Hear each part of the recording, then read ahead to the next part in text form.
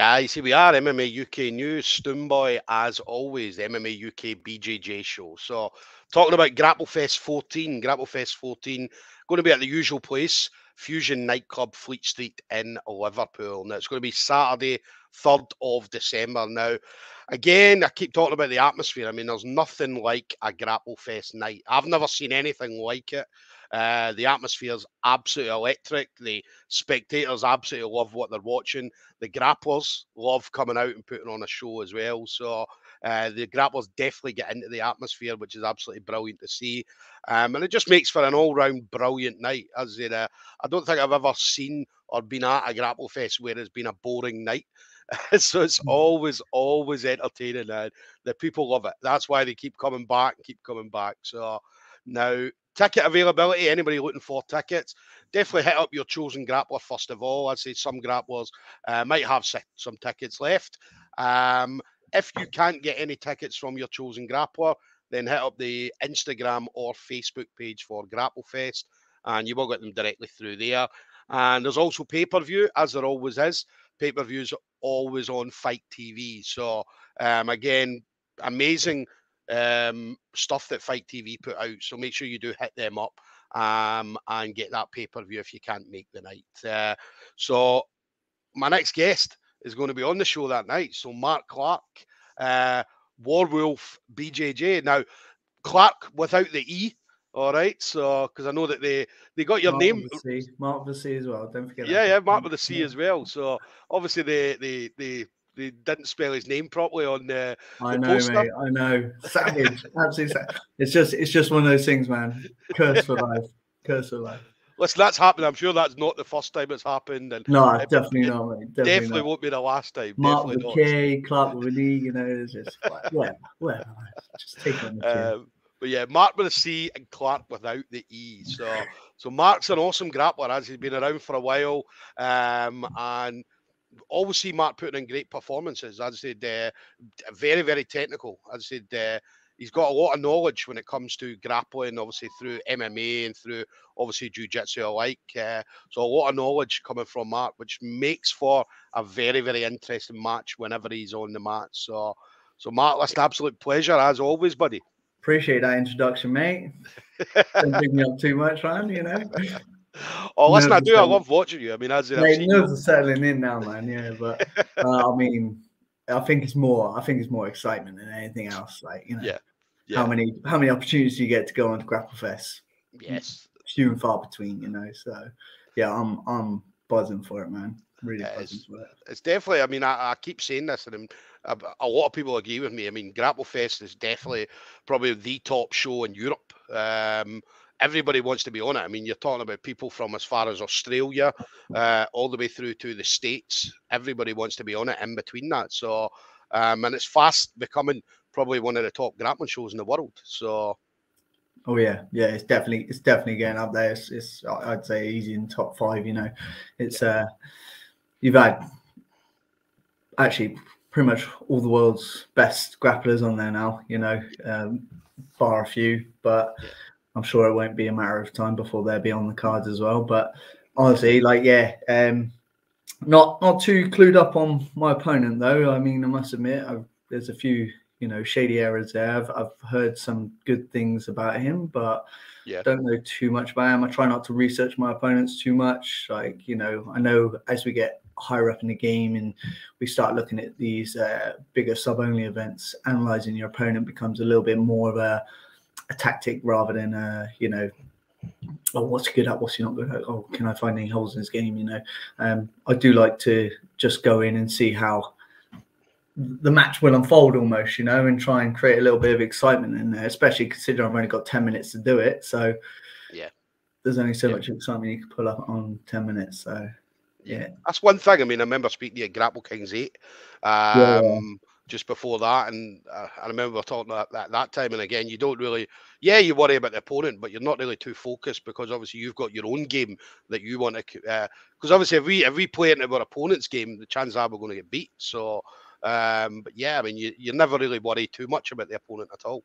No, not at all, not at all. I mean, I was a big guide about Grapple Kings 8 because obviously I didn't end up competing. One of my fellow colleague and coach ended up taking my place because I actually had to pull out due to a meniscus injury. But yeah, I mean, I was so excited for that fight. Unreal. It was unreal. Like, you know, Tom was a phenomenal grappler, and, you know, I felt like, you know, Ben, who took over for me, gave up, you know, 10 kilos to take my place. So it would have been nice to see how I would have got on with someone similar sort of size, you know, but let's see what happens on this fight, I think.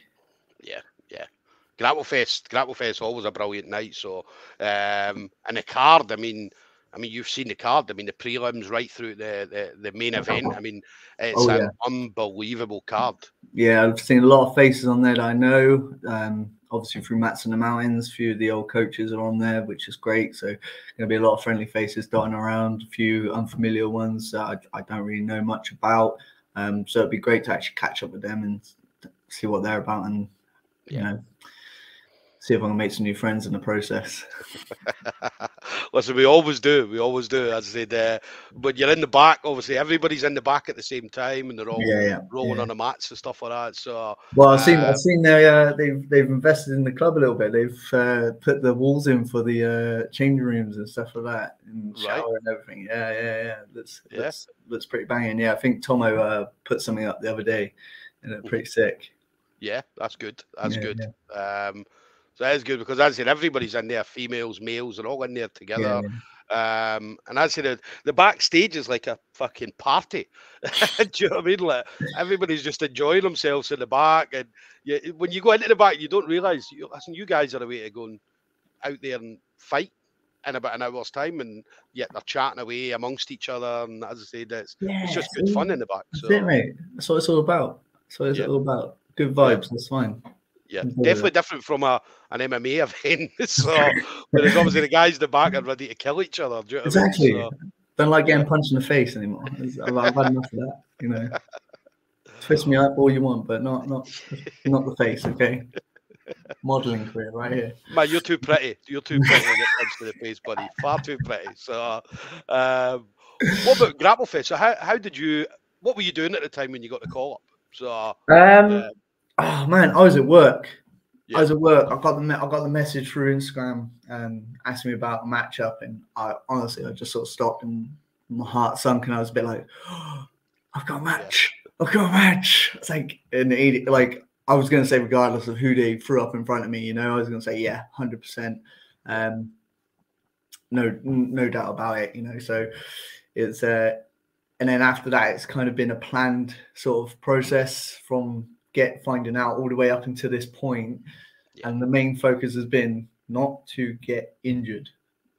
Just don't get injured, because if I have to pull out because of an injury, it's the opportunity to be gone. I can guarantee it. You know, chances of me getting back on Grapplefest would be very slim, and you know, maybe as a last minute step in or something. But no, I think that's been since getting the call out, and you know, my plan of attack since then has just been, you know, slow progress, making sure I'm training right, you know, getting my body in the right place, mainly, especially after my injury before Grapple Kings. So yeah, it was definitely a surreal moment, to be fair. Like, you know, to get the message and just say, you know, we got this opponent.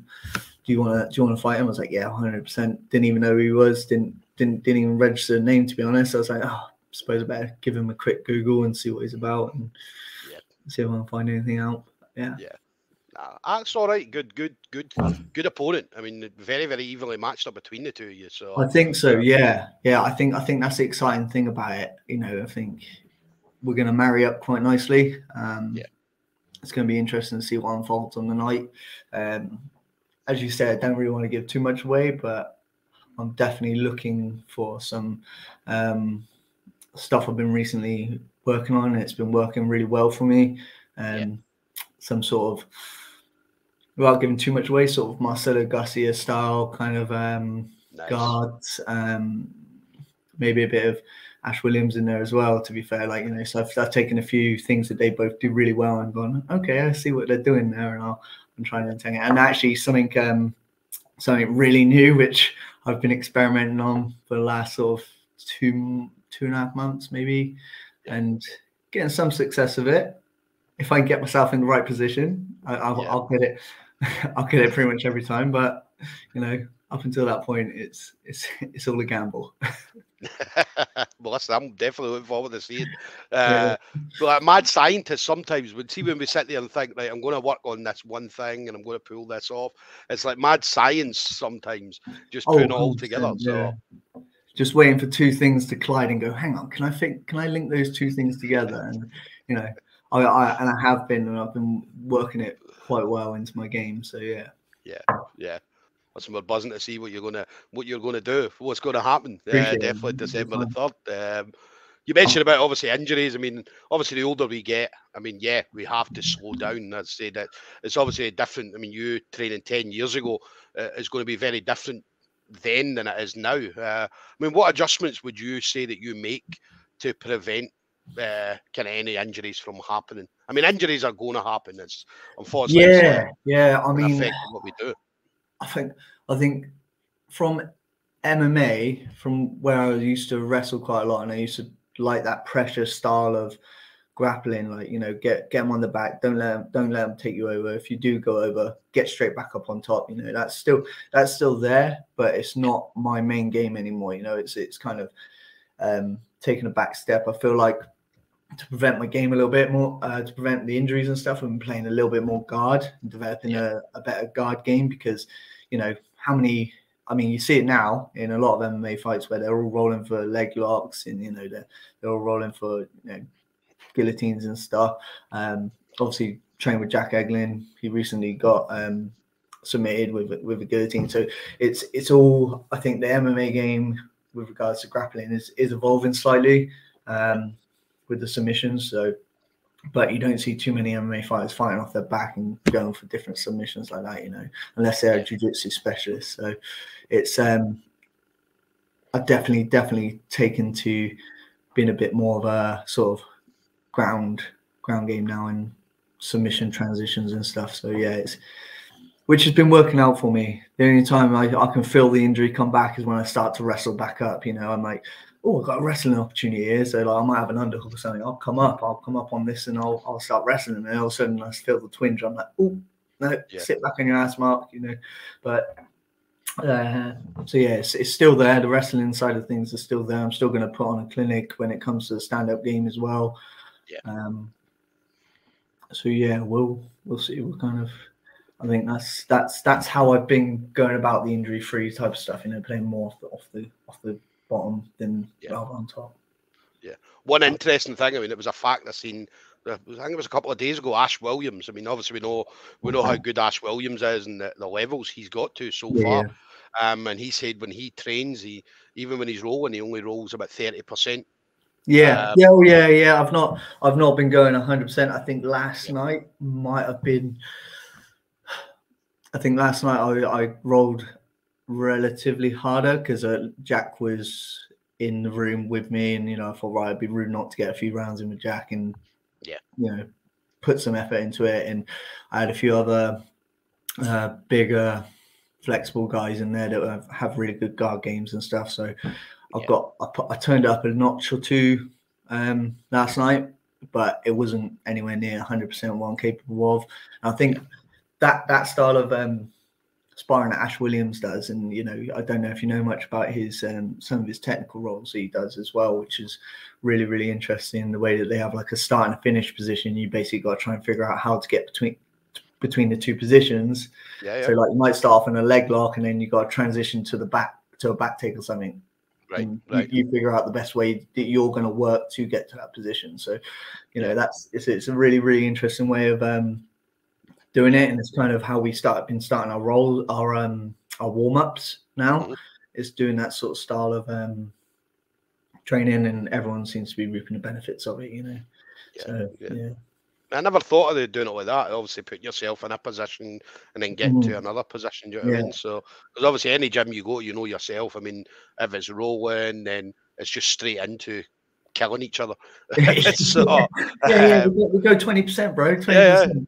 It's like you've seen the pictures. Let's floor roll, and then 5 minutes later, everybody's covered in blood. And, do you know what I mean? Or they're lying on the mat, just sweating everywhere. And so, Let's not forget as well, we are talking about Ash Williams. I mean, how many people does he really need to go over 30% with? You know?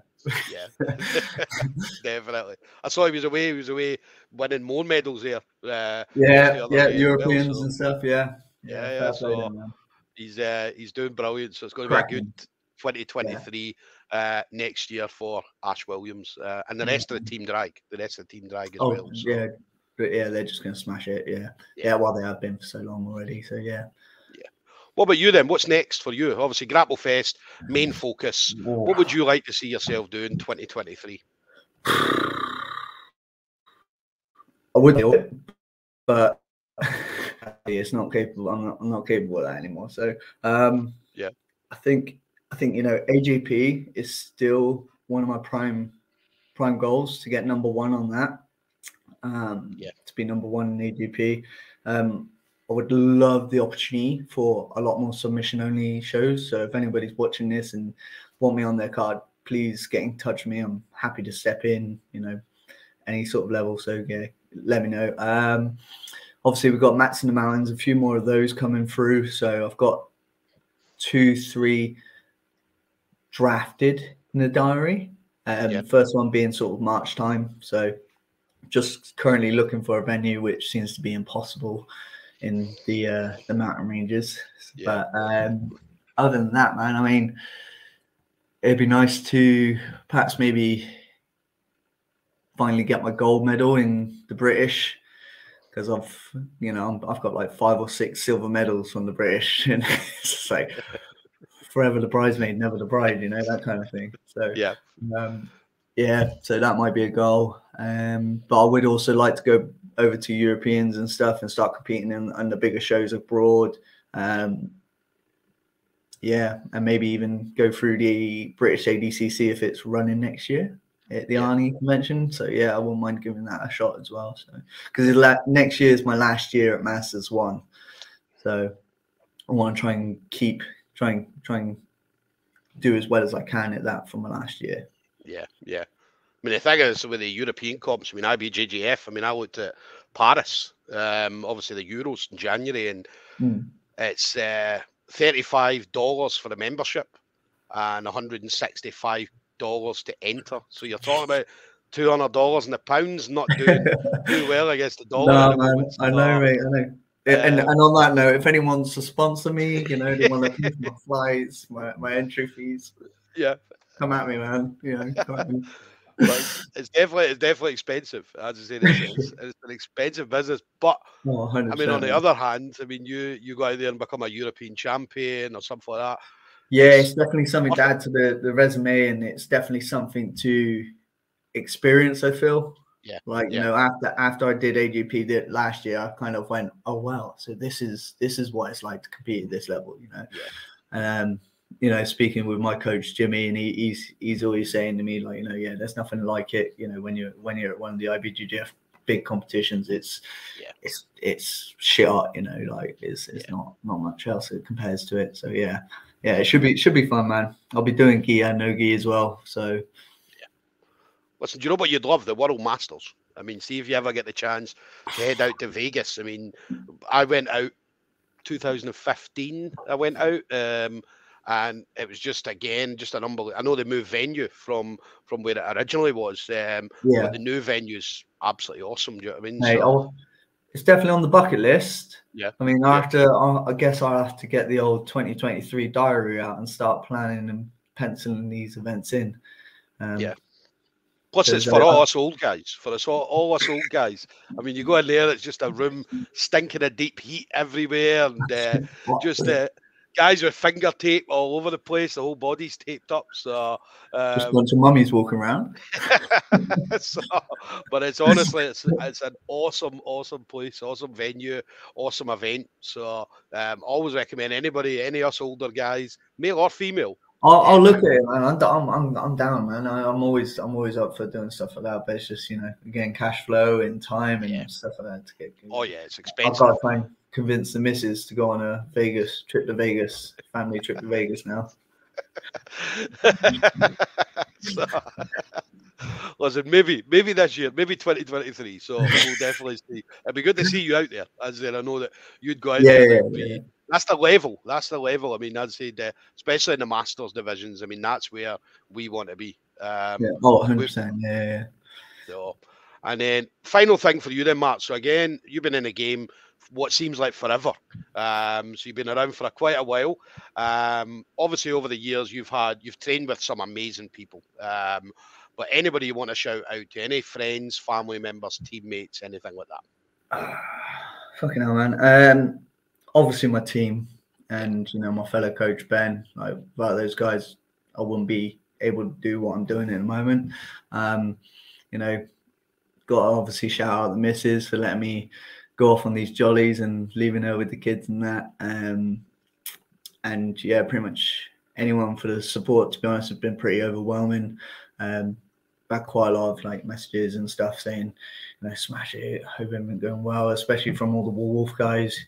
Yeah. So yeah, I mean, I'm appreciative of any support anyone throws my way. So thank you to everyone. Definitely. You better say thank you to Mrs. as well. I have. She's over there. She's listening. She's listening. And then just a quick comment coming in, just Jamie Meakin just saying, "Oos, Daddy Marc." So. Yeah, that's my son. That is. Yeah. He's I can't remember what he is. I think he's like a flyweight or something. And then we went to the British one year, and he basically he looked like my son.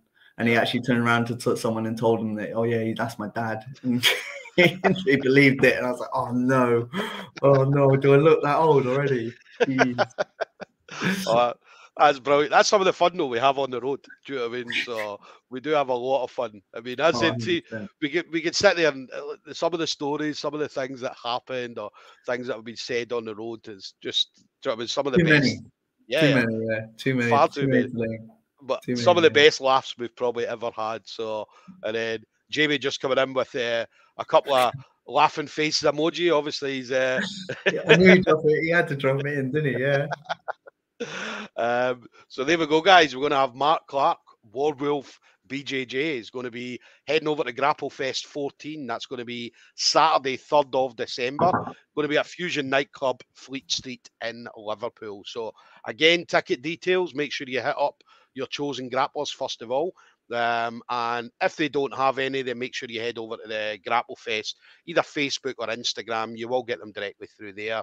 Pay-per-views on this as well, so pay-per-views through Fight TV. Now, a couple of different payment options. If you want to just go for the standalone pay-per-view, it's $14.99, but the best, probably most cost efficient, is to go for the monthly option. It's $4.99.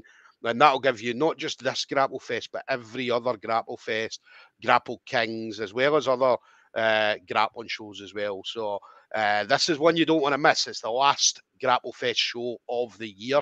It's an absolute cracking card. There's going to be some fireworks coming out of Fusion Nightclub on the 3rd of December. So Marc, listen, absolute pleasure, buddy. Thank you very much for appreciate you having me on again. Yep. Listen, big shout out to Marc's missus as well. Thanks very much for letting him on. So we steal him for 20 odd minutes. So thank you very much. And guys, keep an eye out, Marc in the Mountains. As I say, definitely keep an eye out on that. Yeah. So obviously announcements will come up, I'm sure, early next year. Fingers crossed to get a venue. Venues are always awesome at Marc in the Mountains. I'm gonna. Oh yeah, well I don't, man. We'll have to have a chat and I'll see if we can sort it out. Once I get something booked up, and again, March time, roughly. Hopefully, have something out the end of this month for people to start getting excited about. Yeah, so definitely look out, Marc in the Mountains. Follow them on Facebook. They're on Facebook, so definitely hit them up. But Marc, thank you again, brother. Appreciate it, mate. I'll see you on the 3rd of December, mate. All right. Yes, you will, mate. Yes, you will. Take it easy, mate. Nice one. Bye-bye.